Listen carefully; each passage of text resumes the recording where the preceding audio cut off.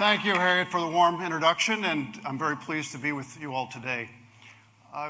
Many of you in the room have been to a Gartner supply chain or a Gartner IT conference in the last 2 years, or you've had associates in your organizations attend. And you've heard a phrase that they've captured called bimodal.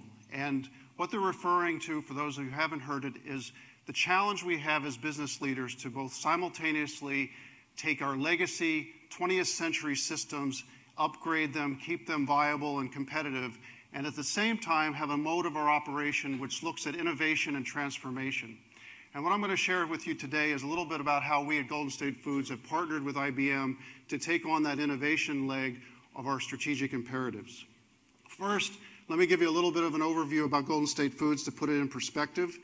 As Harriet said, are a global diversified supplier. We have a few of our customers in the room today. Very pleased with our journey with IBM. You think of IBM, you think of, I do, big systems. And I go back to the 360 days and 3-ring binders with requirements definitions. And I tell you, the last year that we've been working on Watson IoT and blockchain, it's a new IBM. It's a new day. The pace is accelerated, and the engagement is at a much more here now 6 to 8 week chunk, and it fits within our global footprint because we then can scale with a company of IBM's global reach. Just to give you a sense of how it fits in our operational excellence DNA, we have manufacturing around the globe, and in this one category we have liquid products, condiments and sauces and syrups. We have, as Harriet mentioned, hamburger patties and protein products. We have a produce set of operations. We have 1,000 acres in China where we grow produce and teach Chinese farmers how to improve the quality of their produce. We have aseptic, high-tech, high-temperature processing for shakes and syrup. So we have a wide range of manufacturing products. And then we have the logistics services where 100% of the contents of some of these big brands get put in our warehouse and delivered to the back of the restaurant in the middle of the night. We're a 70-year-old company. We're values-based. It's very proud because we want to align with companies that have a similar philosophy and culture. We have over 80% of our associates that contribute to our foundation that then give back to the communities for children in the areas around our facilities. Let me tell you a little bit about how we bridged in this bimodal strategy. You know, in your day job, most of the time you're thinking about large, complex movements forward in a big company. It's just the nature of how you interact internally and with your customers. What we've encouraged our leaders to do is to think really big, but chunk it up to start small and go fast.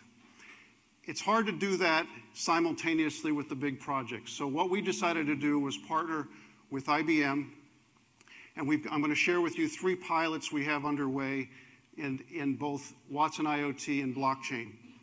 And what we like the most about this is the combination of both the short-term possibilities, but then if these pilots are successful and if the think big vision holds true, then we're already partnered with somebody that has global scale and, in my view, most importantly, has a deep history in security and transaction processing for major corporations. So we know that what we're going to take forward has scalability to it, partnered with IBM. I think the premise that you can go fast is something that I've seen a change in IBM this past 18 months and a cadence around let's get it done, let's chunk it into those 6 to 8 weeks, and then let's go forward. So let me share with you 3 of our projects. The first is what we refer to as fleet management driver safety. We have lots of devices out there already. We have GPS data, we have temperature IoT data, we have a drive cam in each cab that looks at video forward, video back, all these sensory inputs, but our drivers are sometimes 80% of the time, they're delivering in the middle of the night. We're working with IBM for wearable devices, be able to talk to Watson. We're overlaying weather and traffic information from Watson into the decision tree of how our drivers increase the success they have when they make deliveries, and then longer term help us on decision making and translate that more into a command center, a service center for our drivers that's enabled by Watson to get to the answers quicker, to more precisely. That's a medium-term vision. Imagine the possibilities if we invest all this time with Watson and we get these benefits in the short term. Long term, now Watson knows our business.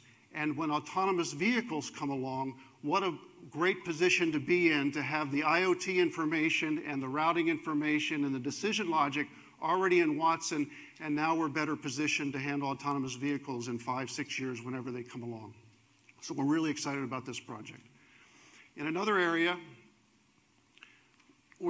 pilot we have a connected restaurant. So imagine each one of these houses is a restaurant. Inside the restaurant, our customers are challenging us to be more innovative, to drive the personnel out of the back of the restaurant up to the front of the counter. So what can we do for inventory in the back, for better predictability on maintenance, for HVAC management, et cetera? In the last month, we started small. We've got 2 restaurants. We've got about 25 sensors that IBM worked with us to install in 2 restaurants. We're gathering data. We're applying predictive analytics to it, and the early results are promising. So now you have a tool that helps the store personnel, and then if you're a regional manager, you have a healthier restaurant, a healthier system available through a mapping network with drop-down capability. Lastly, and I think most game-changing for us, is the intersection of IoT, Watson IoT, and blockchain. Global food safety is obviously paramount to us as a human society. As we go forward and say, how do we take these islands of information and islands of process that connect the farm all the way to the fork, is there a way to use blockchain to have a tighter integration of the handshake between the transactions, between the data? And we believe the answer is yes. On top of that, can we layer in RFID for track and trace at the case level? And can we put temperature data for temperature-sensitive products? We have a pilot underway to do that for one product, and I want to compliment Walmart for working with IBM to get this started with pork in China and mangoes, and they've proven out, and IBM is working on a platform. We are working with IBM on an ecosystem concept for 11 other companies, and the idea here is that the world will transform into a more of a cloud-based connectivity, and we need to drive that scale on a shared economy basis. And Walmart and Golden State Foods are proud to be part of that, and we think that others of you in the room will have major shifts occur in your industry based on the concept of shared economy and ecosystem. And it's better to get started now with small pilots so you know how to play in the game. And in our belief, partnering with IBM was a great path to get us going, and it will be a path for success. So with that, I want to thank you for your time today and welcome questions as I'm available throughout the day.